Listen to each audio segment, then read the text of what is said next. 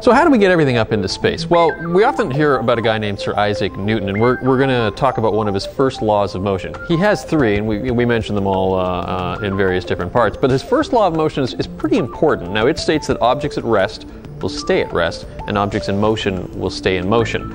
So what exactly does that mean? Well, I'm going to do a quick little experiment here. We have something called a HERO engine, which is full of a little bit of water, and the only way out are through these two bent pipes that are sticking out on either side. I'm going to hang this up like so. Now this is now an object at rest. It's just sitting here, it's not doing anything. Now I'm going to fire up my trusty blowtorch, which I always get to use pretty much every day, and I'm going to try to heat the water up that's inside that sphere.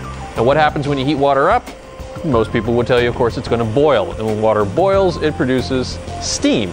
Now in this particular case, the steam only has one way to get out, and it's the pipe on either side of our sphere. And we're also going to start to get some motion, which is that our little metal ball here is going to start to spin. And this is exactly what Isaac Newton was talking about. We had an object at rest, it just sat there, it didn't do anything, until an outside force, which in this case is the steam, starts it to spin. Now, according to Newton, this thing would continue to spin pretty much forever until it was acted upon by other outside forces.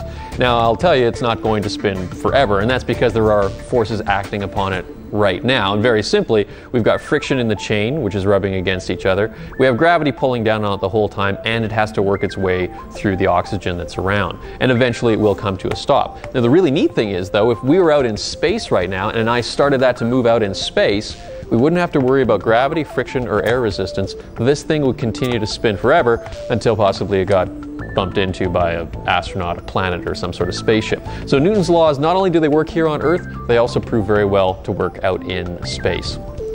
For the H.R. MacMillan Space Center and for the Express, I'm Cam Cronin.